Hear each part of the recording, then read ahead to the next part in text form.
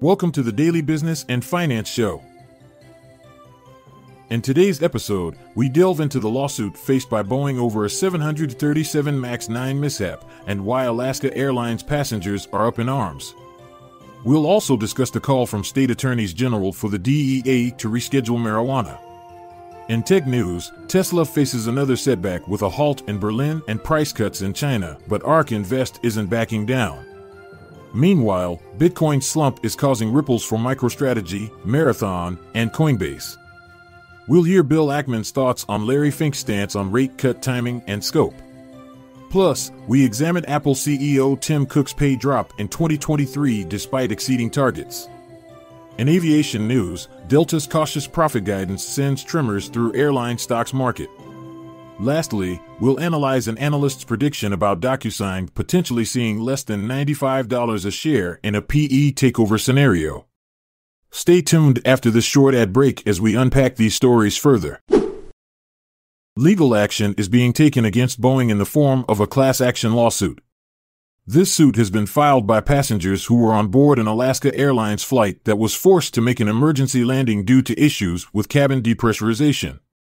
The aircraft involved in this incident was a 737 MAX 9 model, and the event resulted in both physical injuries and emotional distress for those on board, including the crew members. In response to this incident, the Federal Aviation Administration has initiated an investigation into Boeing's manufacturing processes as well as their safety protocols. 12 attorneys general from the Democratic state have appealed to the Drug Enforcement Administration to downgrade cannabis from a high-risk Schedule I substance to a lower-risk Schedule III. This action, backed by the U.S. Department of Health and Human Services, would place marijuana on par with medications such as Tylenol and ketamine. It could potentially set the stage for more responsible cannabis policies. Tesla has reduced the prices of its vehicles manufactured in Shanghai by as much as 6%, a move that could potentially put pressure on its competitors. This decision was made in the wake of a temporary cessation of production at Tesla's Berlin Gigafactory, which was caused by disruptions in shipping across the Red Sea.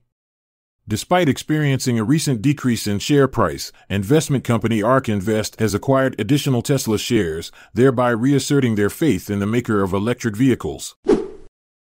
Stocks in the cryptocurrency sector, such as MicroStrategy and Coinbase Global, experienced a downturn as Bitcoin wiped out its profits in the wake of the sanctioning of the inaugural U.S. spot Bitcoin exchange-traded funds. Regardless of this setback, these ETFs witnessed robust demand with shares traded amounting to $4.6 billion.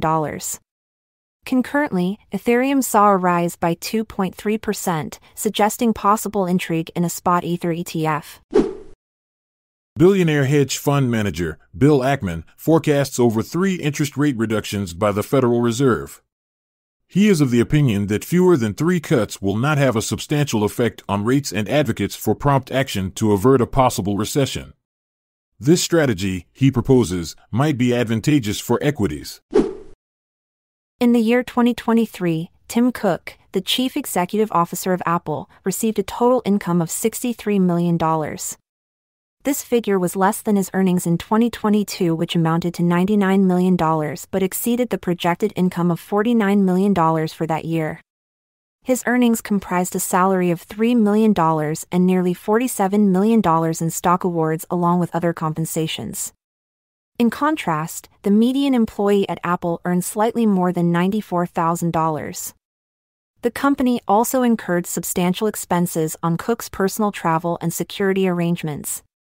Other high-ranking executives at Apple each took home approximately $27 million as the company achieved an unprecedented valuation of $3 trillion in that same year. Shares in airline companies experienced a decrease following Delta Airlines' announcement of a profit forecast that fell short of expectations. This occurred despite the company reporting record revenue for the full year and revealing plans to increase its fleet size. Delta Airlines is predicting its full-year adjusted earnings per share to fall between $6 and $7, which is beneath its long-term goal of surpassing $7 EPS. Despite this, analysts continue to hold a positive outlook on Delta, proposing that the cautious forecast is due to expected fluctuations in the upcoming year. According to Brad Sills, an analyst at Bank of America, the shares of DocuSign could potentially reach a value of $95 if the company is acquired by private equity.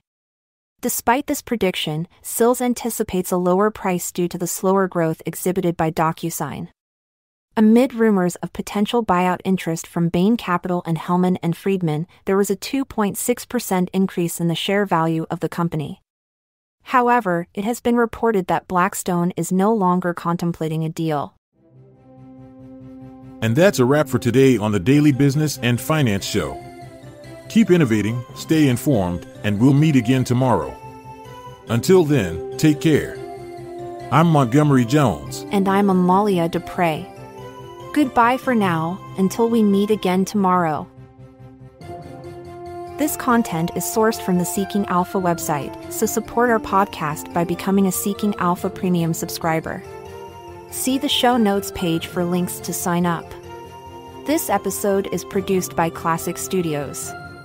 This podcast provides information only and should not be construed as financial or business advice. Check out our other podcasts in our network at classicstudios.com.